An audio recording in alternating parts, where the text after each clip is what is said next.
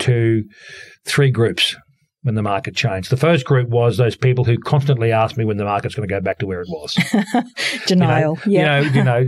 Is it going to come back? Do you think it'll come back in the spring? My answer to that question is I've got no idea. It is what it is. Play the ball in front of you. The second group were ones who I believe were in complete denial. Just it's not my fault. It's the market. There's nothing I can do. It's completely out of my hands. And the third group were probably the group that we tried to be the largest group, the one who saw this as a real opportunity to take away. I've also written in one of the articles for your magazine that market conditions should only affect you if you've got 100% market share. If you've got 20% market share, there's still 8 out of 10 people choosing to list with someone else. That's the opportunity you need to seize upon. I love that from one of the articles you wrote, because I suppose if you do have 100% of the market and the market volumes go down, then obviously